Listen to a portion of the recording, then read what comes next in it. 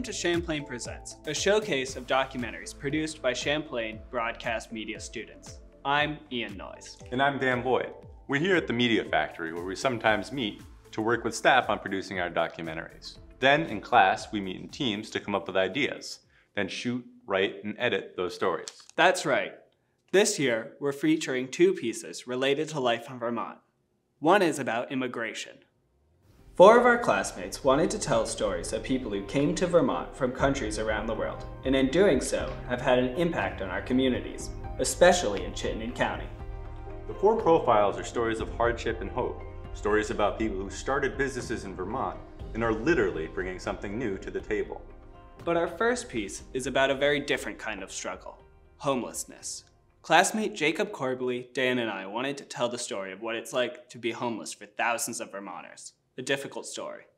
But then Ian made contact with someone who had made our story possible. His name is Nate Farnham. Nate isn't homeless anymore, but he used to be, and his story tells us a lot about what it's like to no longer have a roof over your head. Our piece is called Once Homeless.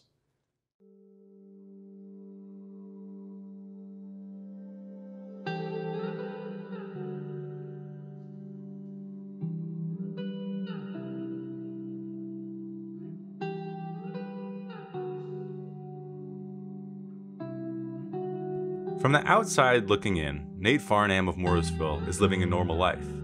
He's an emergency medical tech in training and an advocate for disadvantaged youth. But dig deeper into Nate's life story and it becomes clear that his life has been anything but normal. Of his 23 years, Nate spent 15 in the foster care system, and then for 2 years after that, he was homeless. Just over a year ago, Nate found a place to call home for the first time since his early childhood.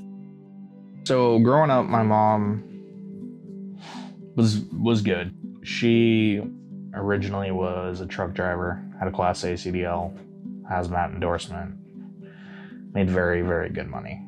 Of course, things went downhill. She got into a truck driving accident. Come to find out, she had completely broken her back. And the doctor was surprised that she was even walking around to begin with.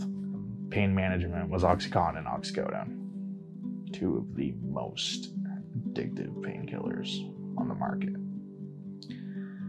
Things were fine at first. Eventually prescribed amount became max. Max prescribed amount didn't do shit, so self-medication it is. Didn't stop my mom from being a good parent. You know, nobody would have known the wiser. I always ate, I always had food in the house, was never malnourished, never nothing. One Saturday morning, May 26th, 2006, just any normal Saturday. Wake up in the morning, go out, make my cereal, head out to the living room, just get ready to start watching the SpongeBob marathon with my mom. Hear a knock on the door. And there's a woman, a dark blue blouse, sports jacket, and 2 state troopers, one on each side of her. Told my mom they were there to take me into DCF Social Services care, and that started my road to hell. Nate says a neighbor reported his mother's drug use to the Vermont Department of Children and Families, or DCF, and he was placed in the foster care system, which would change his life in ways he never expected. There's a lot of ways people end up here, but first and foremost, folks, there's a centralized reporting system or centralized intake. Ultimately, you know, I think there's this misnomer that child welfare, like we're the baby snatchers, we're the ones who come and take kids away from their parents, but ultimately it's a judge who decides. The foster homes Nate was placed in varied. There were some good moments, with Nate being able to play for his high school football team, but there were awful ones as well. Nate says he sustained physical, mental, and emotional abuse, the worst of which happening when he was just 10 years old. I remember one time I got back from mentoring, and I think I had a visit with my mom that day. I'm not 100%. This was back in 2008.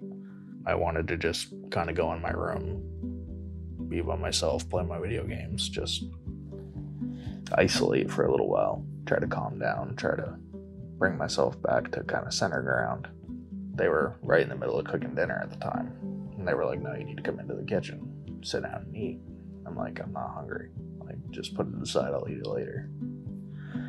Well, they didn't like that. So Foster mom came in my room after I went in my room and shut the door. Well, a bunch of words go back and forth. Basically tries to grab me by my arm and start moving me toward the kitchen.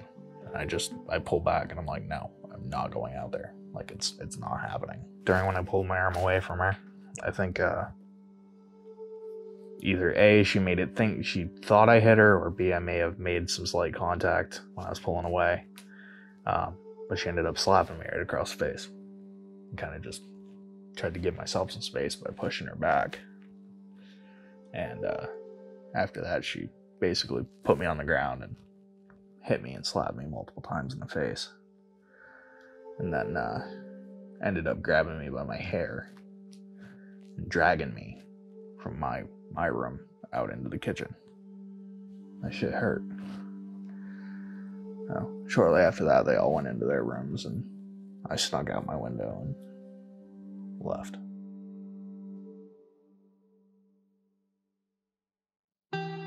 By the time Nate was 18 years old, he was facing a tough reality. At this point, he'd already lived in over 30 foster care placements. Suddenly, he found himself without a home. And then I spent 2.5, 3 years couch surfing, living in my vehicle, being homeless. I would not sleep very well at all during the wintertime because I'd have to wake up every, 2 hours or so, freezing fucking cold. I'd have to start my car and let it warm up before I could go back to bed. And by that time, I was pretty much fully awake, so it sucked trying to go to sleep in the winter. About 1/3 of the American homeless population sleeps on the street or in a vehicle.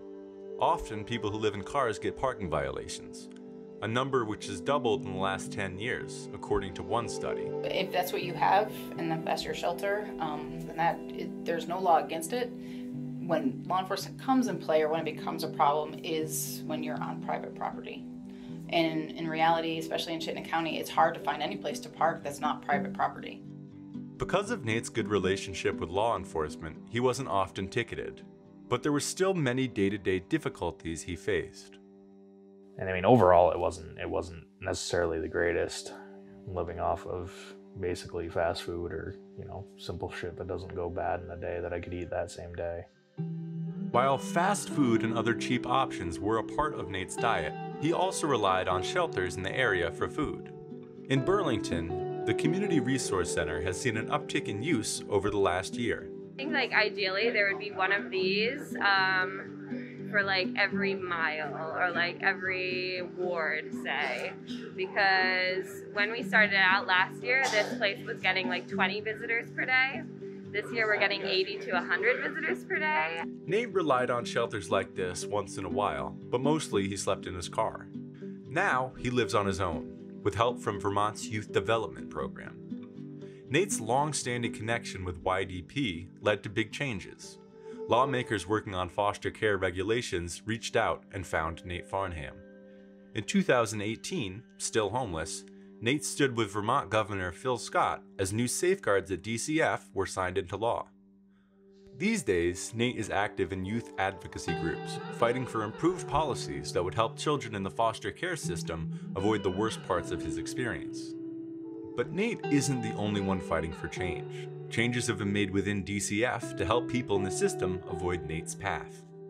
I've been the district director for 5.5 years, and in that time, we've implemented transition age meetings for kids who are once you reach the age of 17, we start to have quarterly meetings with your team and who are your people. Try to expand what we call our circles of support with folks like Nate.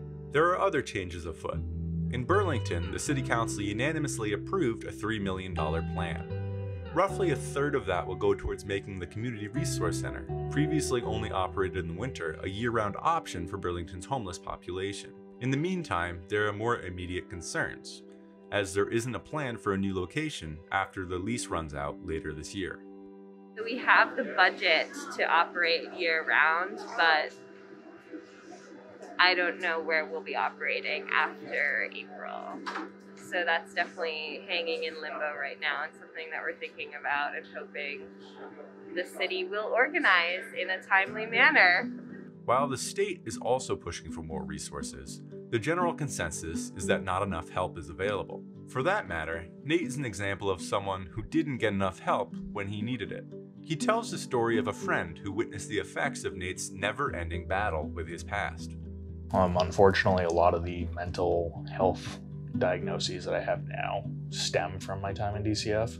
There have been times where I'll wake up in the morning and he'll literally look at me and not even ask, but tell me that I had a PTSD break in my sleep or a PTSD nightmare in my sleep, because he'll just hear me going on and shouting no and just basically going back in time in my sleep to my time in DCF and reliving some of those traumas.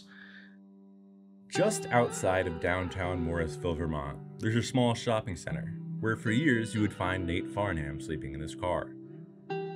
What you wouldn't see is the path that led him to that place, the separation from his family at a young age, and the system that failed him at every turn. And you wouldn't see the apartment just down the road where Nate lives now. Nate Farnham is an exceptional person who survived and fought until he was able to stand on his own 2 feet. And now his goal is no longer to help just himself. It's to change the system that failed him and others who may not be able to find their way out.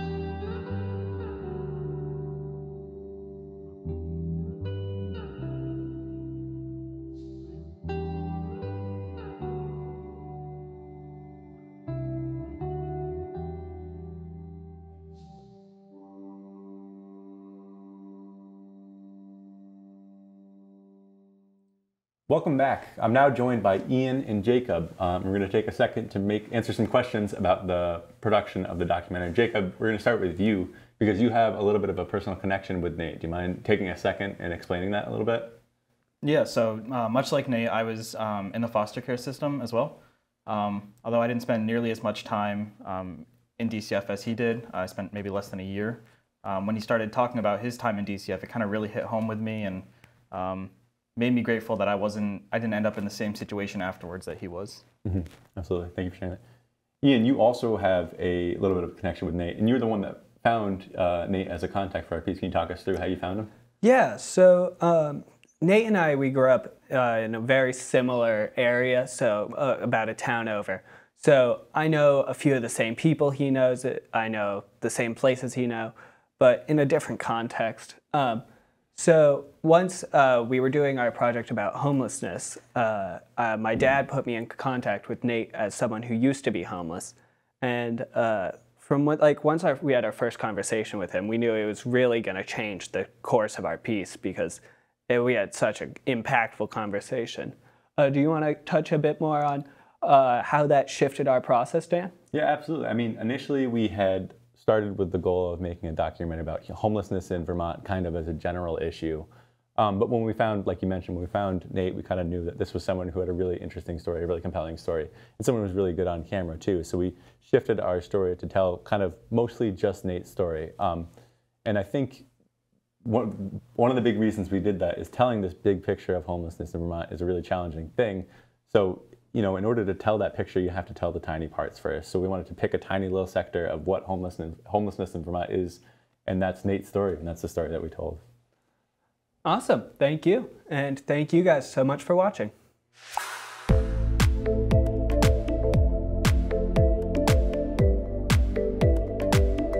Sometimes you hear that Vermont has the least amount of diversity in the country, but that's not quite true. Hi, I'm Isabel Schoenemann. And I'm Mike Safey. According to U.S. News & World Report, Vermont is number 2. But more importantly, diversity in the Green Mountain State has actually been changing a lot in the last 10 years. More people of color are deciding to settle in Vermont, and more people from other parts of the world are immigrating here. As students in Burlington, we became increasingly aware that some of the places we'd go to, like to get food or get a haircut, were owned by people that we wanted to know more about. With partners Maya Gassman and Logan Chalmers, we produce 4 profile pieces of people who set up shop here. Our story is called Business Beyond Borders.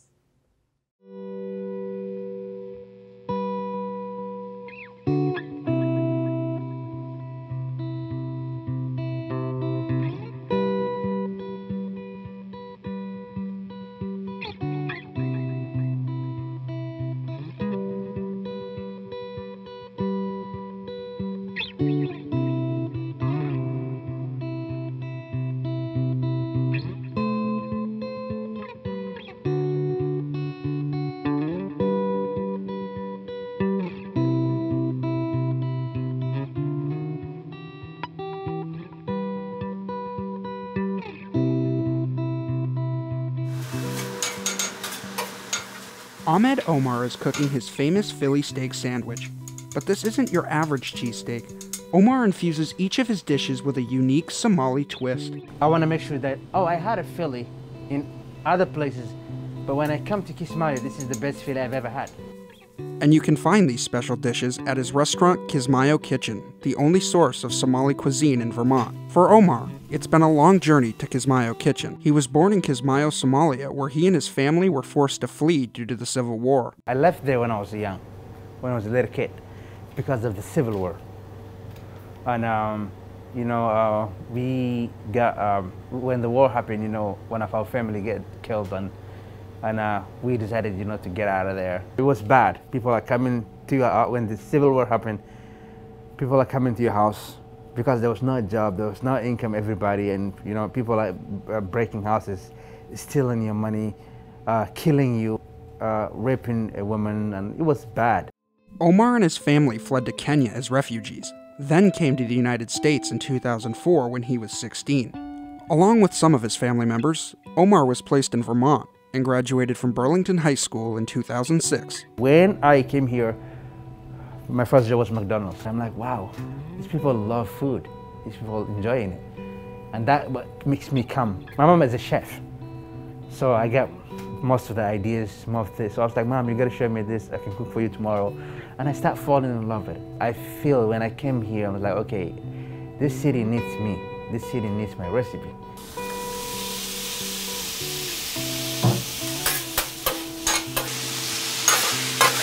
The secret ingredient is always love. You gotta have that love. Like I like to come to my customer, talk to them, ask how's their day as. I'm not gonna put my sandwich and put it there and get my money like I don't know you. No, we don't do that. Like I cook for you a nice meal. I talk to you, how you feeling? I grab you a glass of water.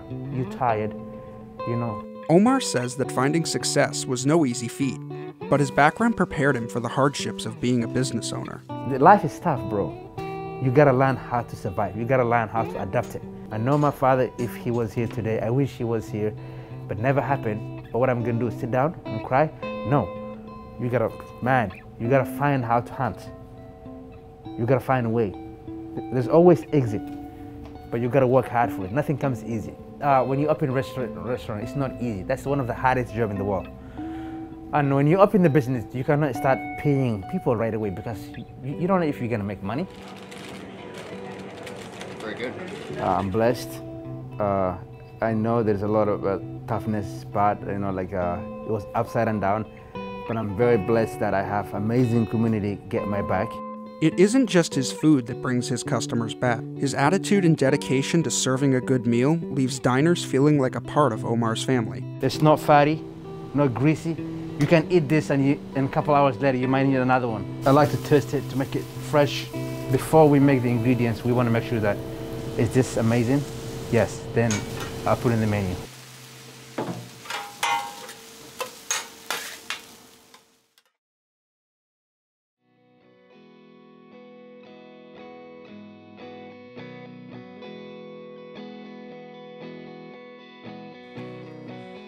In the quiet town of St. George, Vermont, Miriam countermanages all operations of her home-based business, Matryoshka's Bakery. Miriam's specialty is French macarons, not to be confused with macaroons. The main ingredient in macarons is almond flour, which gives the pastry its fluffy, smooth texture. Pretty much ready, and we have water. We're making Italian meringue. From Russia, Miriam was 21 when she first came to Vermont through an international work program. One reason she came, to brush up on her English. My dad always kind of pushed me with English, that I need to learn, better. And I want to kind of improve my language here. It was a great opportunity for us to exercise our language, to work, to make money, and to meet friends, and to learn about the culture too. My goal was to be able, when the first year I came, it was like, am I going to be able to think in English, dream in English?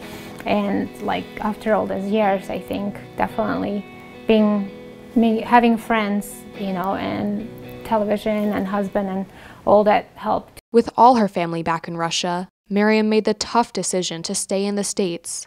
It was my second year, and I met my husband. We thought that I'll try to, extend my visa and to see if I can travel or go to school here. It didn't happen because we got married. So, but I'm happy with the decision, definitely, that I made. Miriam's adjustment was gradual. Living in the States since 2005, she's adapted to American culture, but Miriam seldom gets to visit her family in Russia.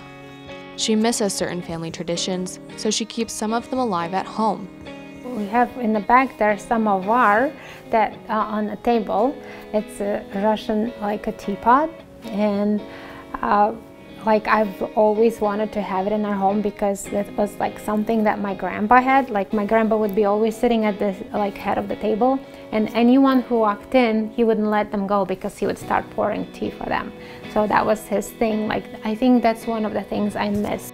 It was no easy feat deciding to start a baking business. Miriam had other things to fall back on, including a degree in early childhood education.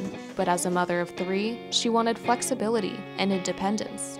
So she became an entrepreneur and named her business after the dolls Russia's famous for. That's when I decided that it's going to be Matryoshka's Bakery. It didn't take too long to decide the name because I'm a mother with 3 kids and it represents my country, and I loved Matryoshkas. With macarons, it's my creation. We just think of something, we'll think of, oh, I have an idea, and we just go with the idea, where I don't have to follow precise orders. Over time, she expanded, catering macarons for other businesses in the area, including Brio Coffee Works, Lunig's Bistro, and Shelburne Vineyard. Customers can buy her macarons at places like Good Times Cafe or on her website. Miriam has more plans for the future and hopes to open a new space with a bigger kitchen. But for now, she's continuing her experiments with new macaron flavors and is working on combining the qualities of Vermont into her delicacies. Мне очень нравится готовить макаронс. Это мой маленький бизнес, и я очень горжусь.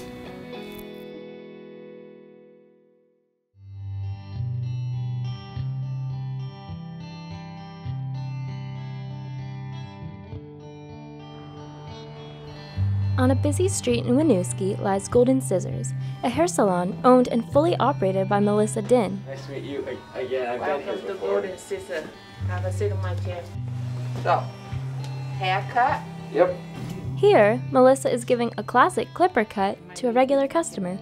Originally from Vietnam, Melissa went through years of hardship before coming to the U.S. She was born during a time of political conflict and faced a heavy amount of racism.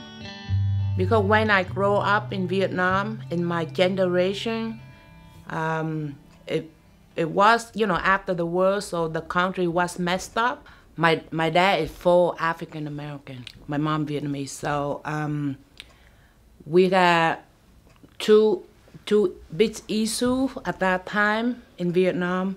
First, we from South, and the North win the battle at the Civil War. Second is my dad is African American. Any American doesn't have to be African American. White or black, it's the same. Long that you are American baby, you get harassed. Melissa says at the time, Vietnam was not welcoming to biracial citizens, and ultimately, her family decided it was time to go. After leaving Vietnam, Melissa and her family were sent to a refugee camp in the Philippines for 6 months. There, they were subjected to labor-intensive jobs such as cleaning the streets. And grow up in the small town, and so, low educated, so I don't know much about the world. I don't know what American is. I don't know any country beside, the town that I grew up. But she would move to another town, Winooski, Vermont. With help from a refugee organization, Melissa and her family arrived in 1992. She was just 19. Although grateful to be in a new country, Vermont was not her first choice. From day one, I never wanted to be in Vermont because of the cold and the darkness in the winter time. Where I grew up, it's sun all year long, sun and hot. Thursday.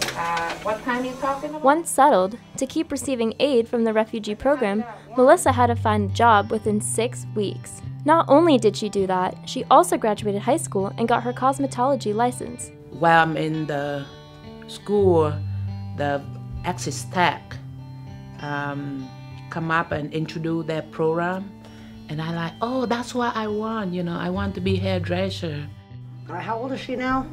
13, she just turned 13. Oh, 13, huh? Melissa's training was going well, but her health was going in the opposite direction. The last 10 years, I come down with leukemia, stage 4 leukemia, so I don't think I can make it. So I pray, I believe in God, and I pray. And if His will let me live, and if God love me and let me survive, because at that time, my daughter only 3 years old too. I don't want my daughter to grow up without a mom and get harassed and abused like I've been through. If He let me survive, I want to have my own business. And Melissa achieved just that. She opened Golden Scissors in 2017 and has thoroughly enjoyed being her own boss. I work very hard, I try my best, and I work hard so I get a lot of trophy. And one of my trophy is the Golden Scissor. So I like, oh, I like that name. So I like, okay. So I named Golden Scissor. Her transition to America wasn't easy, but Melissa persevered and made a life in Vermont. She's excited at the prospect of expanding her space. I cannot predict the future. I cannot. I don't know what's going on tomorrow. Just enjoy it, this moment right now.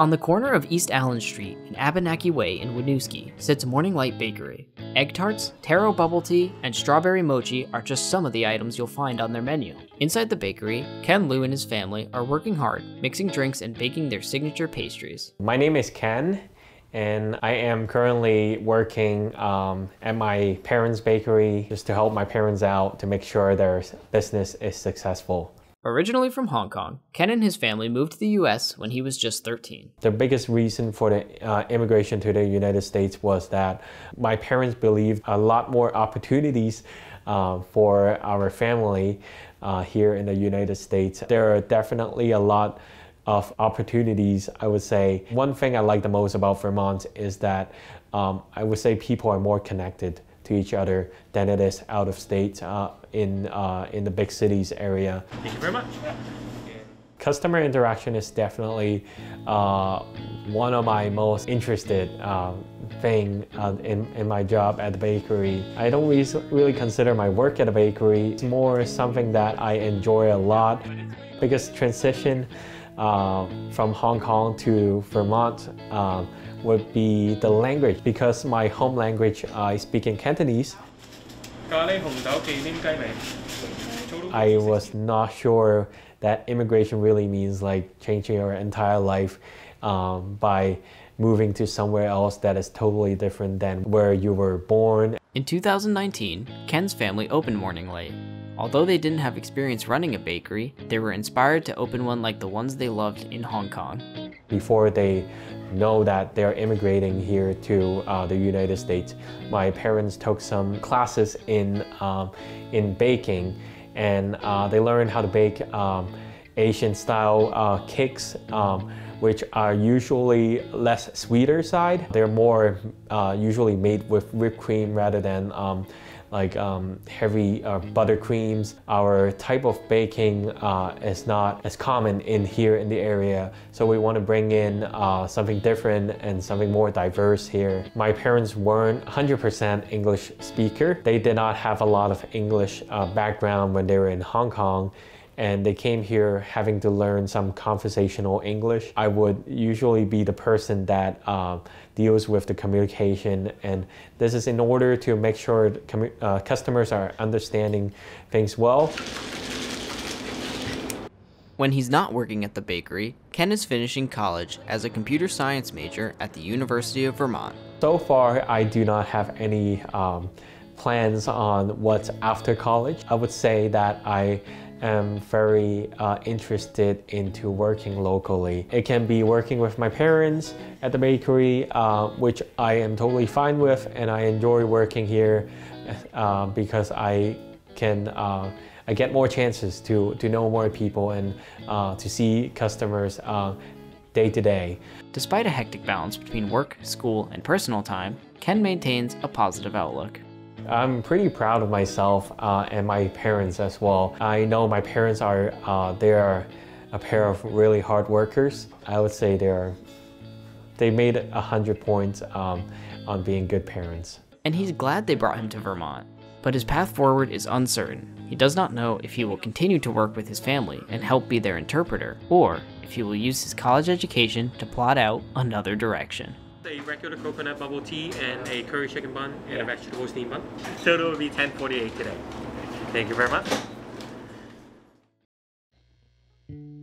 Vermont is not like that. It's like people will like, hey, even if they don't know you, hey, how you doing? You know, it's like people respect each other. And my goal is to open a couple restaurants in everywhere. My dream is, I have a big dream, I have a vision, and I'm sure, I'm confident, I believe my dreams, and the dreams always come true. My dream is to be able to go to a bigger production where I have a bigger team and we can, you know, where we'll be able to ship maybe, you know. My dream is to get bigger, to let other states to know about Matrushka's Bakery and the macarons. For the last 10 years, the leukemia kind of changed my perspective. The weather, the people, it doesn't bother me anymore. Long that I live, long that I get up and not in the hospital bed, I'm happy. I enjoyed doing what I'm doing at the bakery, like getting to know customers, and they usually show support, and that's something that I would probably not see if they're only treating us as that like customer business relationship.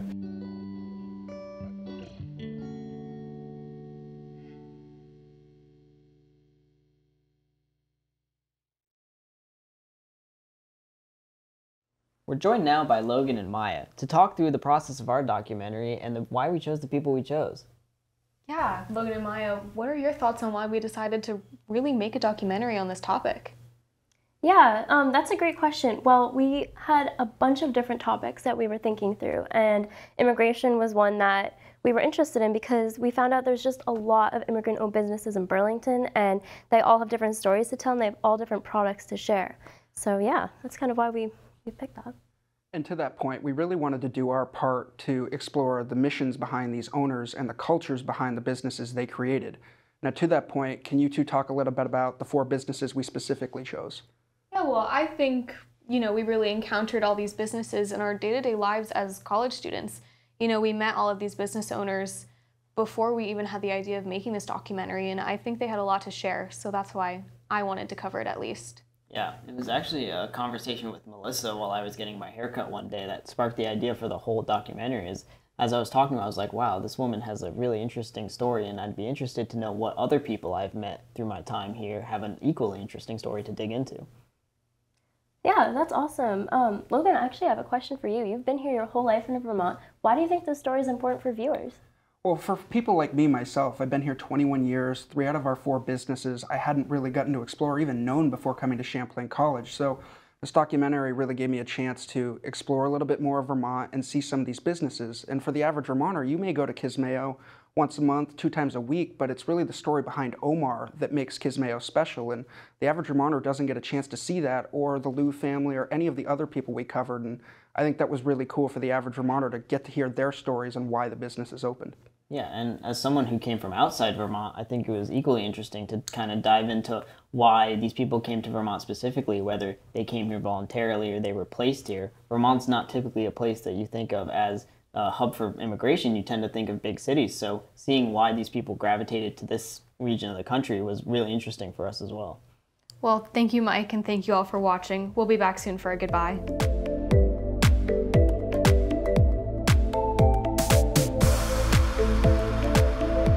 Thank you you for watching Champlain Presents, and also thank you for watching our documentaries. I'd like to give out a couple thanks. First, we have Jess Wilson, who's the co-director of the Media Factory. And also a thank you to her beautiful dog, Willow, who's covered in the tablecloth. I'd also like to give out a thanks to our professor, Keith Oppenheim. So yeah, thank you for watching our documentaries. Everyone ready? Yep. Okay, bye. Bye.